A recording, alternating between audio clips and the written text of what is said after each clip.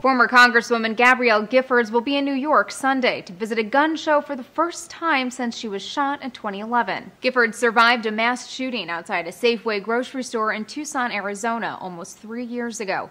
6 people were killed in the incident, and since then, Giffords has become a tough gun control advocate. So why is Giffords touring a gun show? Giffords, her husband Mark Kelly, and New York Attorney General Eric Schneiderman are going to highlight new safety measures. The Saratoga Springs Arms Fair is one of the largest gun shows in New York, and starting this year, organizers will use background checks after the state's AG put pressure on the groups to use them. Giffords and Kelly are also using the visit to push for a federal law that would require gun shows to use background checks during firearm sales. The New York Daily News reports all of the state's 35 major gun shows agreed to a code of conduct proposed by the Attorney General.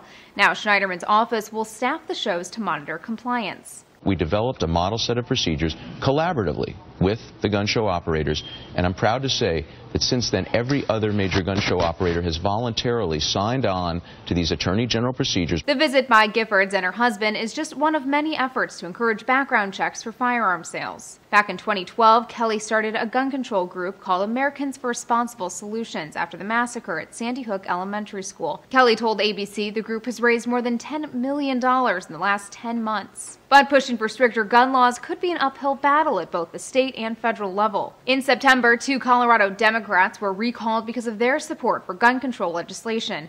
Now opponents are trying to recall a third lawmaker for the same reason. And earlier this year, the U.S. Senate rejected a bill that would have required background checks at all gun shows, despite overwhelming public support for the legislation. The fight for stricter gun laws might have lost momentum since the Newtown shootings. A recent Gallup poll found 49% of Americans support tougher gun laws, down about 10% from December. For Newsy, I'm Elizabeth Hagedorn.